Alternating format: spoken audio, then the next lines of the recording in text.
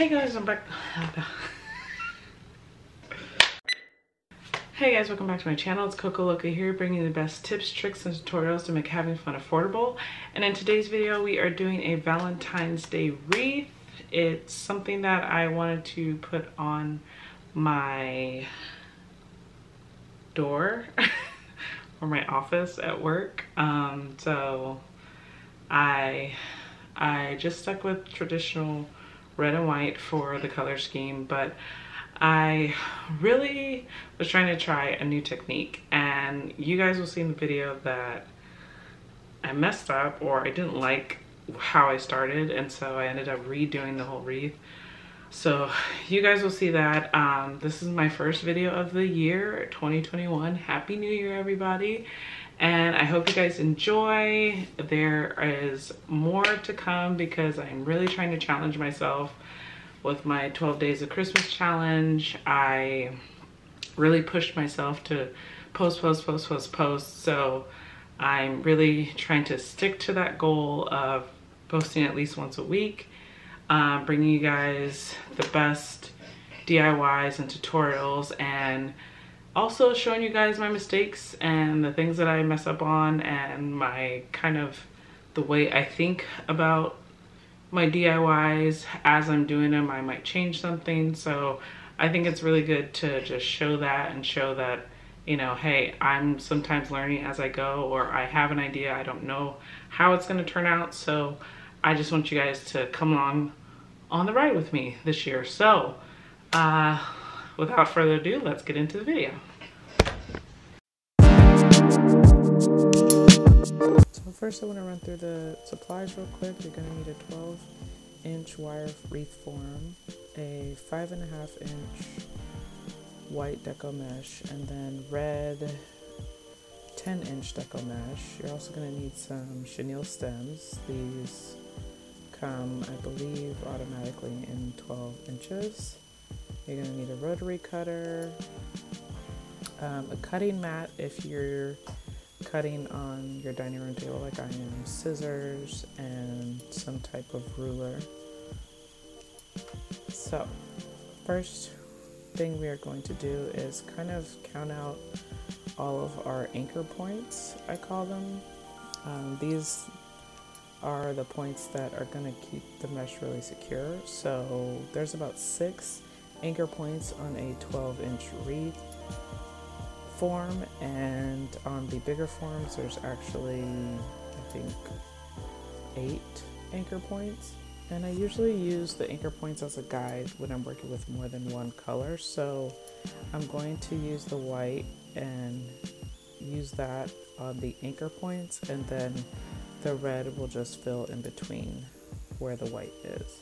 So first you need to roll out your mesh.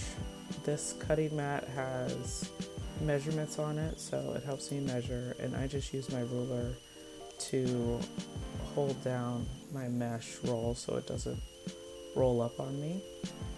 And then you're going to roll out about, I would say, anywhere between 10 to 15 inches to get a good roll or a good ruffle on a 10-inch mesh roll. So once my rotary cutter actually is working, my blade actually was coming to loose, so I had to tighten it. But you're going to roll out. I like to just make things symmetrical and have like a number in my head. So if there are 6 anchor points, I'll try and roll out double or triple the number of anchor points I have. So then that way I know that I have more than enough mesh already ready to go and secure it to my wreath. So once you have all your mesh pieces cut, you're going to get your chenille stems or pipe cleaners, whatever you want to call them.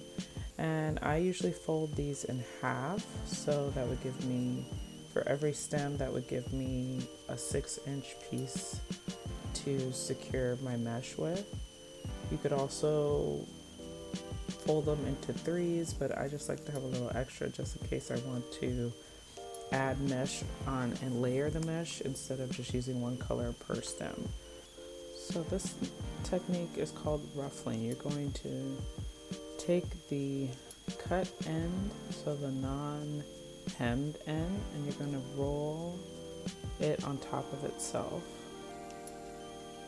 for like 1 inch, and then you're going to ruffle or pinch the middle with your hands all the way till you get to the top, and then kind of fold in or roll in the other unhemmed end and pinch it in the middle. And then you're going to take your stem, and I like to shape it a little bit in my hand before I attach the stem. You take your stem and you put your stem on, wrapping it from front to back, and then twisting the stem a few times in the back, and that's one ruffle. And so the stem end you would attach to the wire form, and you continue this process until you have all your pieces connected. I just cut off a loose piece of mesh right there, but that's pretty much how you ruffle your deco mesh.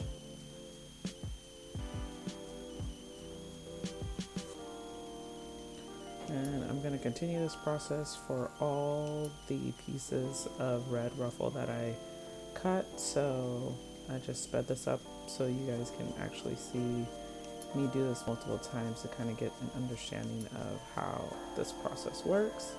And then next we'll move on to the white pieces. So this is the part where I really didn't know what I was doing. I was trying something new. It's not a technique that I've seen on YouTube before, so I thought in my head it made sense, but it really didn't. Right here I was rolling the mesh about 15 inches of the white shorter mesh, still using the same technique as far as leaving the hemmed edges on the left and the right, but I loosely rolled about 1 inch thick tube or cylinder looking piece, and then pinching it in the middle instead of ruffling it, and then attaching my stem. So here I still cut my Chenille stem in half and then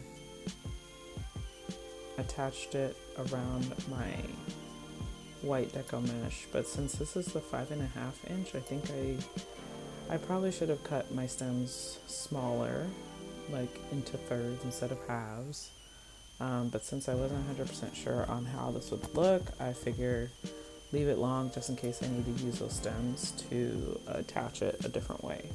So I twisted it a couple times, and then I'll repeat this process again, and I did this the same number of times that I had for red I did for white, because in my mind I wanted to alternate the colors. Since I was only using 2 colors, I figure just do red, white, so I think I did about 15 to 18 of these, and then I started to attach my mesh, and you'll see in a few minutes like how it started to look. I just really was not happy with it, so I used the shorter deco mesh, the 5.5 white, and I attached it to the 2 bottom rings or inner rings of the wire form, and I just twisted it and kind of curled it on itself, and then I alternated and got the red color, but this time with the red, since it was a little larger and a little bigger, I attached it to the 2 middle rings. So when you are making a deco mesh wreath, I always, no matter how many colors I'm using, I always like to use either the 2 inner rings or the 2 middle rings. The reason for this is the outer ring just seems like it's going to get caught when you hang it up, and so I like to leave that loose and on its own, so when I am hanging it or attaching it to a wall or whatever, I have space to do that without my mesh getting caught in the hook.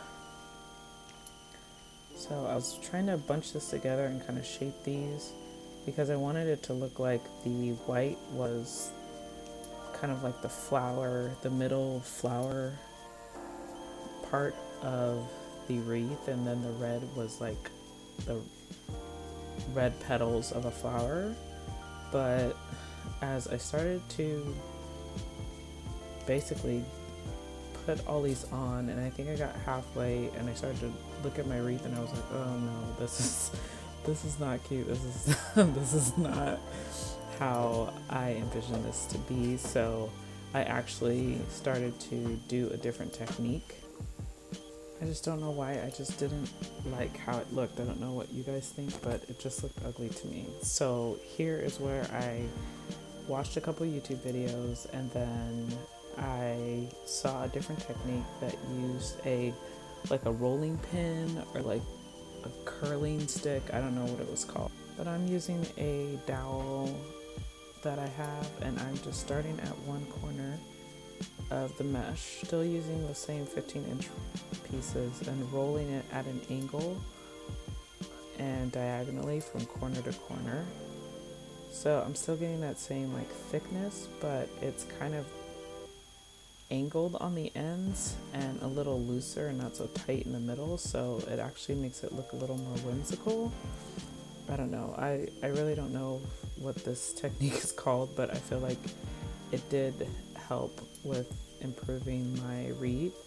And then instead of attaching them individually, I just opted to take the white and add it to the back. So this is what I was saying about keeping your stems long, so you can add mesh to the ruffles if you need to, or add ribbon if you need to. And I just kind of sprinkled the white around at the anchor points. So I was just over the white. I don't know what it was. I was just over the white. So I just put the white where all the anchor points were, and maybe a few more. So I think I had maybe about 10 or 12 white pieces, and then everything else was just filled with the red.